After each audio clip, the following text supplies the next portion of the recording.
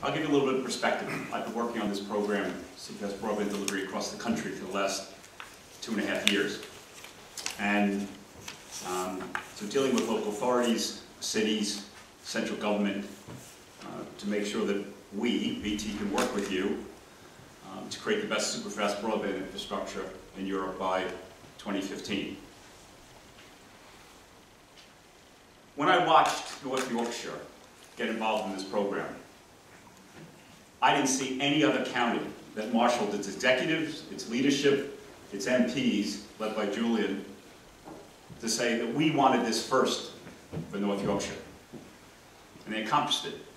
You were one of the first trialists. You are the first county to get through the process and to sign a contract. You're the first county to get state aid. Now, to put that in perspective, there are 38 others still waiting. And probably will have to wait at least several more months for the state aid to come through. So it was quite remarkable, but it all came down to commitment, passion, will, that this was so, so important to the county. So being first was the only option. And that's what's happened.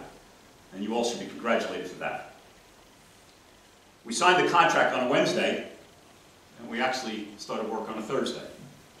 And my colleague Mike Galvin, who will follow me, will tell you what we're doing. We've been busy already. There is still, though, a great deal to do. You know, to put this in perspective, you know, we've all had a great summer, haven't we?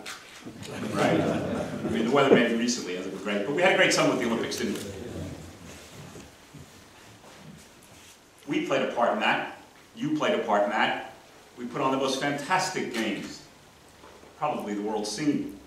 I think very much better than the last one in China. It was a remarkable achievement. We played our part, and it's not necessarily known by everybody, but we were the communications companies that was behind the Olympics. We had 800 people that worked for 4 years to make sure those 4 weeks would go very well. And we delivered the best connected games. It was also nice to win, wasn't it?